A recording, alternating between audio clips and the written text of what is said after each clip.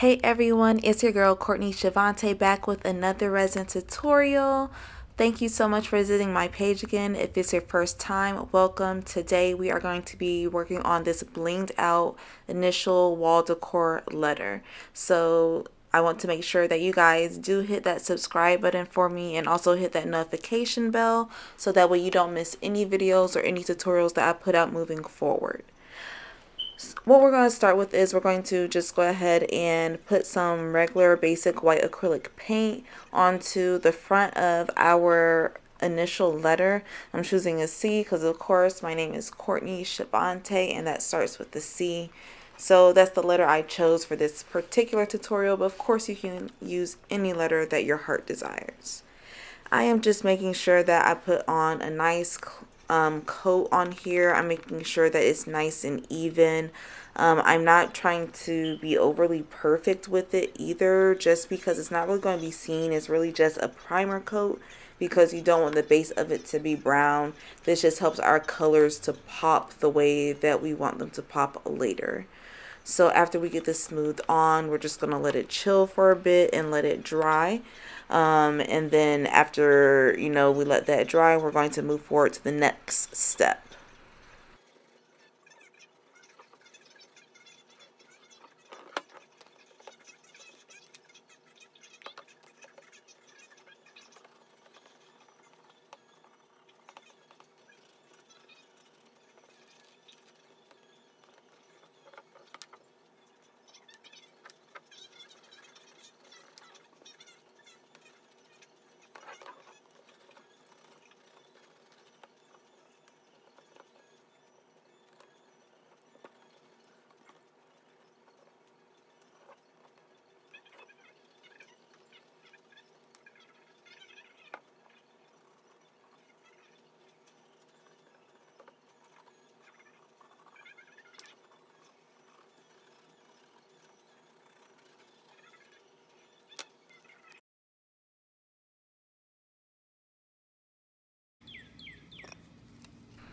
Alright, so after that has had a chance to dry, I'm just going to be taking this matte finish acrylic sealing spray.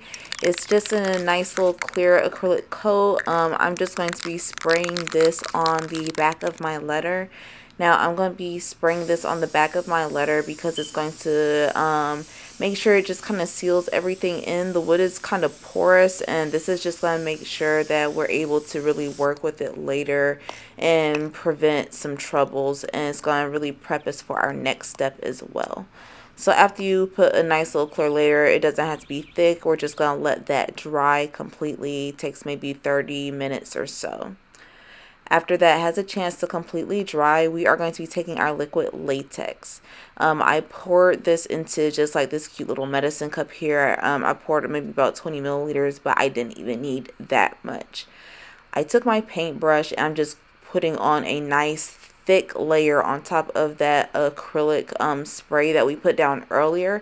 Now you don't want to put this latex on top of the wood directly because it can seep into the wood and it may not pull off later where we need it to, because this isn't going to be something that's on here permanently. So we're just going to yeah, like I said, make sure that we put a nice even coat, a nice thick even coat on the back of this, and then we're just going to let this dry completely as well.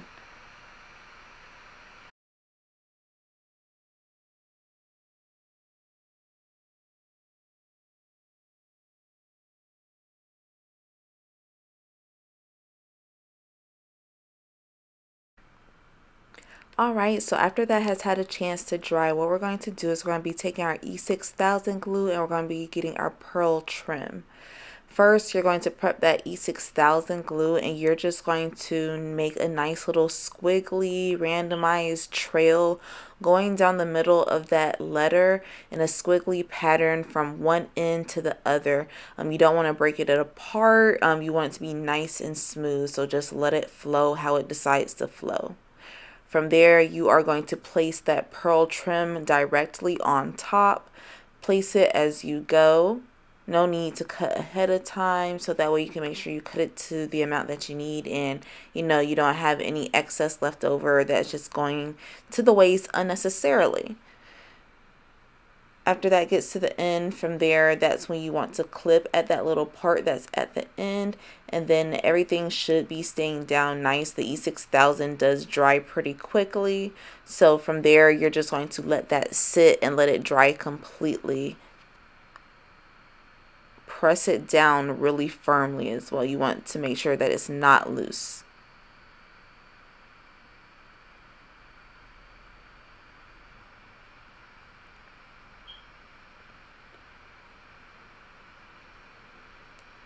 Alright, so after about an hour or so, we are going to be preparing our colored resin that we are going to be using. So the first color that I'm going to be starting with is purple. So I chose to use a purple mica powder. I am using that purple mica powder and I am adding some resin into that. I added about half of the resin that I prepared into the cup. And from there, I'm just making sure I get it whipped up really nicely, making sure that it's distributed and the bubbles are, like, you know, being released. I'm adding in some alcohol ink, some opaque alcohol ink, and some regular alcohol ink just to make sure I get it nice and dark and get it to the hue that I want it. So that way it pops and it's not all super see-through, because that's just not the look that I'm going for with this. Not that there's anything wrong with that. From here, you see me mixing up my glitter and preparing my glitter. This is the mix that I made. I'm going to be stirring that in there, and of course, you know, you see me do this on numerous videos. I just decide that, you know, this is not enough glitter for me. So what I do is I go ahead and I grab some more of that glitter that I used to make that mix with. I'm just popping that on in there so I can get it thicker, because I'm going for a really thick consistency with this glitter, and that's my goal here.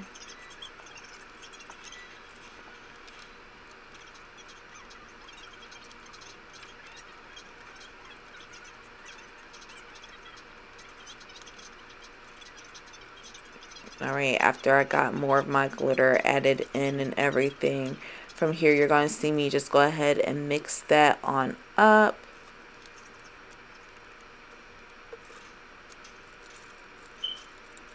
Alright, make sure you release all the bubbles, because that glitter can hold some bubbles. So I'm just switching frames, had to adjust my camera and everything, but I'm starting with that glitter mix and I'm just pouring on one side of that pearl trim, and I am trying to move quickly as I can. I'm pouring more so towards the middle because it's going to seep out towards the edge, and I'm just trying to, you know, kind of work with gravity, if you will.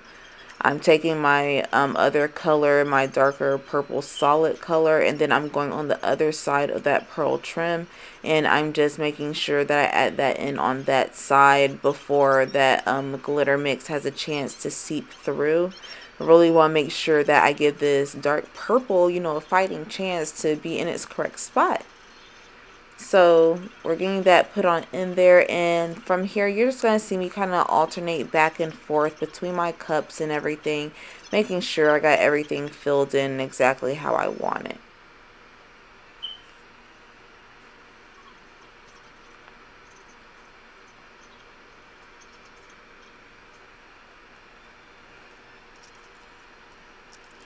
Now with this particular craft, you are going to have some spillage. It's completely fine. You should expect it to spill over onto the sides and everything. That's why we made a little bit of resin in excess, just because we want to make sure that we do have enough to account for that. So as you see, it's going over onto the side, but that's completely fine. I'm just making sure that there aren't any white marks and there's no white spaces that are left over that need to be covered. So just make sure that's completely covered and you will be good to go.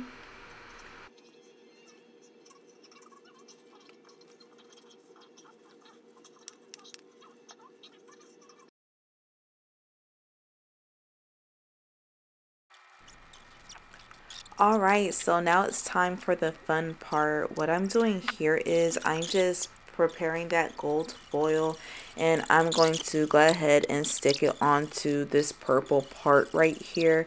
So I'm sticking it onto these purple pieces, and I'm just adding it in where I see fit. It's completely randomized. Now, as I was going, I decided that it wasn't just sticking well enough on its own, so I went and got my trusty dusty Mod Podge, and we're going to use that to make sure that this foil stays in place before we put that next coat of resin on. So what you're seeing me do here is I'm using my silicone brush, and I am just like and some tweezers, I'm just kind of manipulating those a bit so that way I can add these gold flakes and get them where I want them. They are a bit stubborn, so you are going to have to work fast, and it's okay because, you know, this is supposed to be randomized anyway, so they're not going to be placed exactly how you think they're going to be placed in your mind. Just kind of go with it, have fun with it. So I'm moving around my seed, making sure that I'm not missing any spots and whatnot. I'm trying to cover up as much as these pink parts as well that have seeped over into that dark purple area, just to help camouflage that a bit too. So if you do have any areas that have done that, this is a great opportunity to cover that up a bit. You don't, even if you're not necessarily going for perfect, you do want to, you know, just kind of create the image a bit, you know?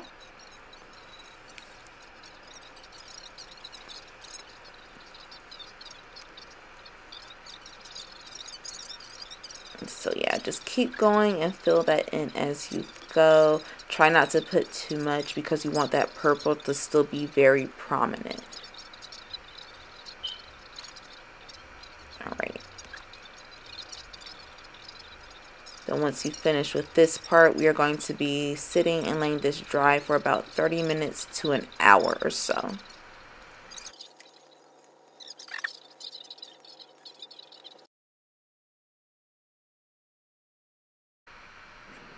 Alright, after those 30 minutes, what we're going to do is we're just going to get that E6000 again, and we're going to create a little pool of that in the middle. Now, I like to work with little bits at a time because, as I stated previously, the E6000 does tend to dry kind of quickly and everything, so you want to be mindful of that before you just pour it all out of the tube. From here, you see me just kind of adjusting my charms. Now, I pre-placed my charms on here so that way I know exactly where I want to put them. From here, I'm just lifting them up individually with the tweezers, and then I use my toothpick that I have here to apply a small little amount of glue. And then I just applied my little 3D charms that I do supply on my Etsy store, which I will make sure is linked below for you. And it's also linked on my homepage as well. So make sure you go to my Etsy and search Courtney Shavante. If you can't find my link, you should be able to find me on there. Literally nobody else has that name. It's my birth name. So, but from there, I just went ahead and placed these charms on here, and I'm getting them on here in this pattern and whatnot, working pretty quickly because, you know, I just want to get them in place because this isn't what's going to officially secure them, so I'm not worried about just putting like a whole bunch of glue on there and making sure they're just like so perfectly placed and whatnot. I'm more so just wanting to get them in place and making sure they look good for the final product because we still have a whole nother layer of resin to put on here. So I'm refilling that little pool of E6000 glue I was telling you about because I like to work in bits because that fast dryingness and everything. And it gets really annoying trying to dip into a dried pit of glue. It does not work. Alright, so this is my last little gold charm right here. Of the last 3D gold charms. That one's a pair of lips that I have. Now what I'm going to do next is I have some purple rhinestones that are in this cute little elliptical pattern, and I'm going to be adding these in just like little random places and everything using that pool of E6000 glue.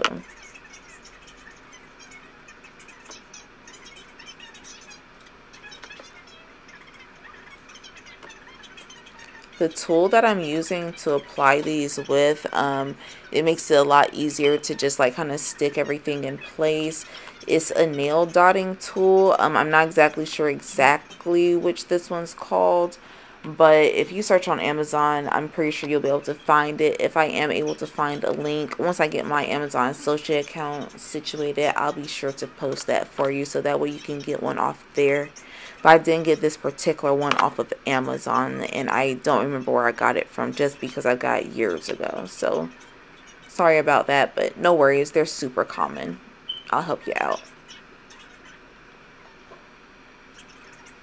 But yeah, it makes it a lot easier. So I'm just using that to put those in place. Keep going, keep going, keep going. This part takes a little bit.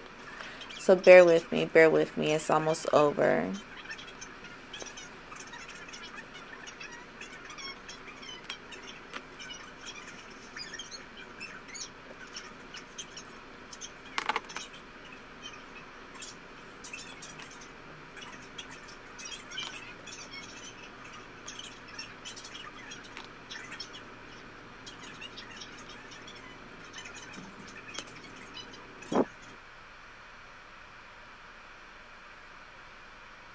Alright, now on this part I have these little gold embellishments that I have to add on here, and I accidentally recorded this in slow-mo so it looks really freaky like on here. I apologize about that, but I sped it up for you the best I can.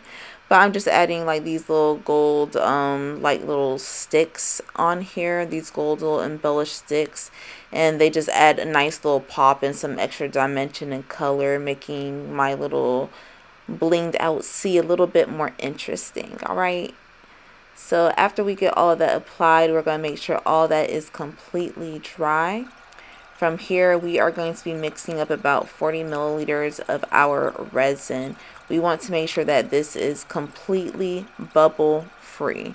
So I'm going to be using a stir stick, a popsicle stick, to help apply this resin, because I don't want the layer to be super thick and I don't want it to fall over too excessively, sort of like the colored parts did. I'm being more I'm using more intent when I place this and everything.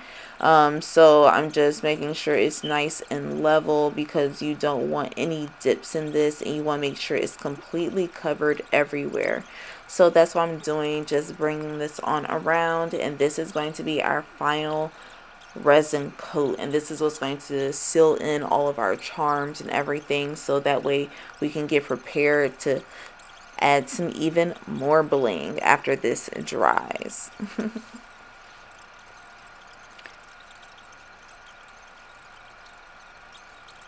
Now before we go on, of course, we gotta spray with our alcohol spray, and then we're just going to allow this to cure overnight.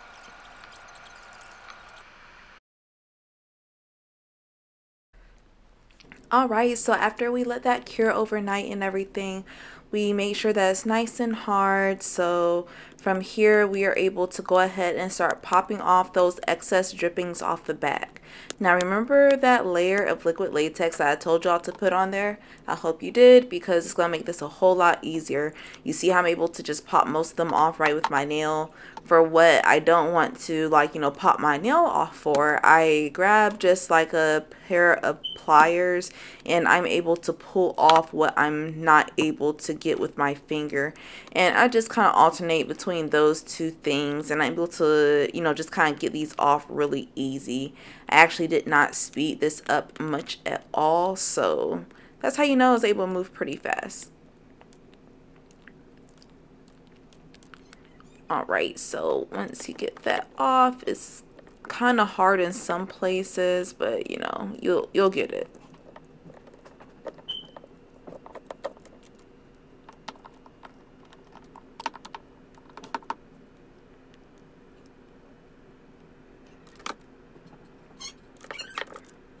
Alright, So after you finish with that part, you're going to take your toothpick and you're just going to create a little hole in that latex, and you're going to pull it up so that way you can grab it.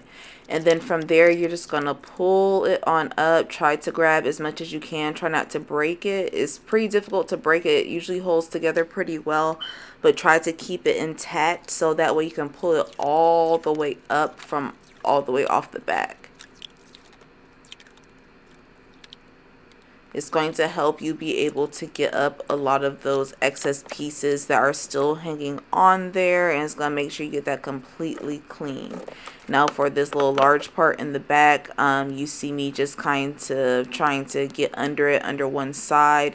It's kind of thin out because it's on top of one of my little doming blocks, but I was able to, you know, still get that off fairly easy and everything. You see how once I got one side off, the rest of it just kind of popped off for me. So once we finish with that, what we're going to do next is we're just going to go ahead and grab our marker and our tape measure. Now you're going to see me mark in the middle first because I just want to know where my middle point is. But these marks that I mark in the permanent marker that I'm using, those are the ones that I'm actually going to be putting my drill marks on and everything. So what I'm doing here is I'm just confirming that all my spaces are the same spaces apart. On here, I believe I measured 1 1/4 inch between the two holes on the sides, but between those two holes in the middle, it was 2.5 inches, so double that. It was a little hard for me to show this on camera, so I'm fumbling a bit, but I hope you guys can see what's going on here, and I hope this part does make sense. So I went ahead and I did erase that middle hole and everything, so that way it wouldn't be confusing when I showed you guys this part. But I prepped my drill, and from here I'm just going to go ahead and drill into these holes that I pre-marked.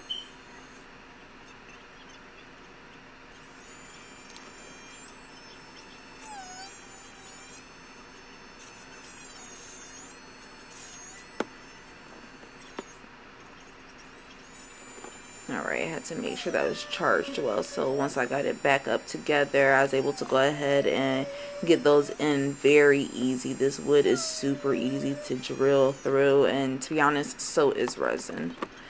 So after I get those holes filled in, I grab my eyelets. I'm using gold eyelets because I'm going to be using gold chain, and as you can see, gold is just kind of the theme that we got going on here.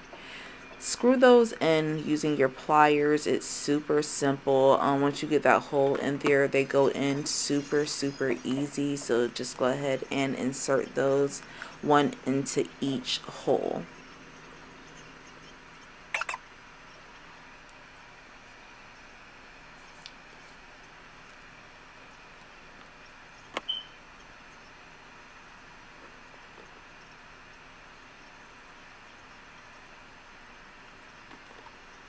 Be careful not to force them in there because the eyelets, they can break, and you don't want it to break off inside of your letter piece, because I honestly do not know how you would get it out. You may have to start over, so be careful.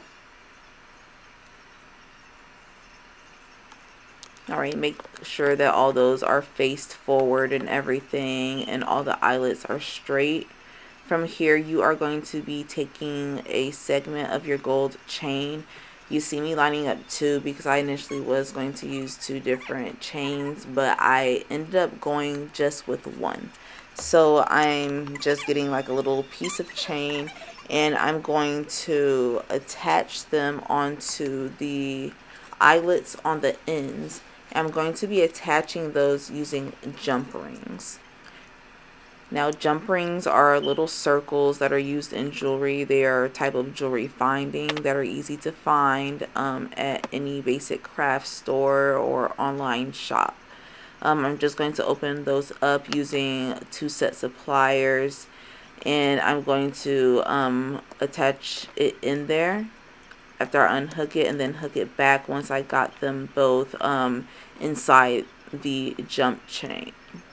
Jump ring. I'm sorry, the jump ring. Now, because I want to make sure that everything's even as I go, I'm going to actually go ahead and go to the other side, all the way on the other side, the other outer eyelet, and add that one in.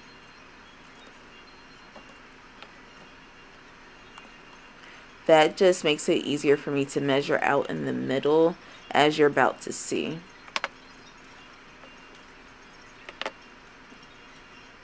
Now, if you do want to go through and like measure your chain more accurately, you are more than welcome.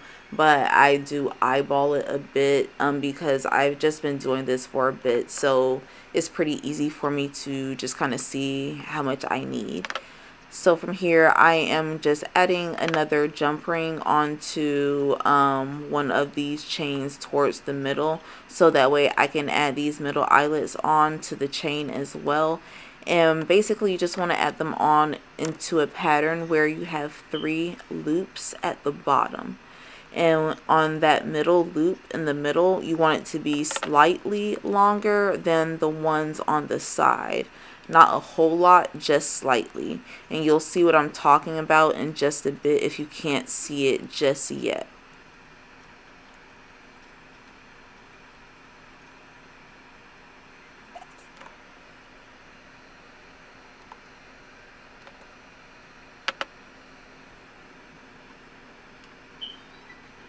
Alright, so I'm opening up that jump ring and getting that last one closed and attached onto the eyelet. And then from there, that's what I'm talking about as far as that middle one just being slightly longer than those ones on the side. You can see how the ones on the side are about the same length as well. I went ahead and grabbed the charms that I chose and I pre-selected off camera. But you know, they came in a bag that I'll link below for you, and you can definitely choose which style that you prefer. I went ahead and went up a size jump ring just because these charms are kind of big and they're kind of heavy, so I want to make sure that it could support it. And I'm just going to attach the charm with the jump ring onto the chain, onto this letter wall hanging here. Similar to how I did the eyelets, I'm just going to be doing the same thing, except you're going to be doing it at the end of the loop onto the chain. So each of these 3 chain loops that we had created, I was showing you before, that's what we're going to be adding these charms at.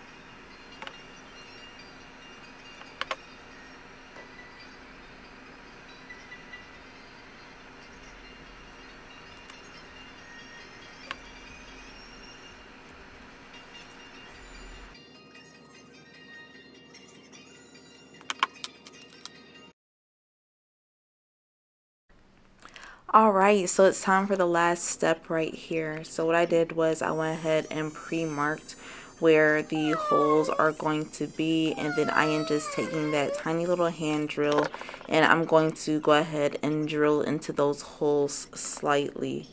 From here, I'm grabbing my little metal wall hanging gear. I'm sorry, I have no idea what these are called, and I threw the wrapper away, so I'm not even sure if I'm going to be able to like kind of recover the name, but if I can, I most definitely will for you guys. But I just take my screwdriver and I go ahead and get the wall hanging and that tiny little screw, and I screw that into place and get that kind of secured and everything. From there, I'm able to move on to the other side and do the same exact thing over there. So before I start, I went ahead and drilled a little bit more because I realized I could have used a little bit more hole space, but that's neither here or there. I go ahead and do that and get that finished on up. And then this is what we have, our finished product. She is absolutely stunning, if I do say so myself. So here we have our blinged out 3D charms, which I said I do have available for you on my Etsy store. Some of these styles are available, not all, so make sure you do get what's available while you can. But I love how this gold foil peeks through on this purple, and I love how these charms just sit through and they're just so randomized and they're just so customized to me.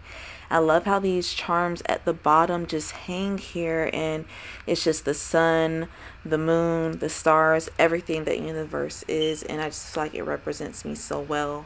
If you do like this tutorial, make sure that you do comment, like, subscribe. Thank you so much for watching, and I will catch you guys later. Bye now.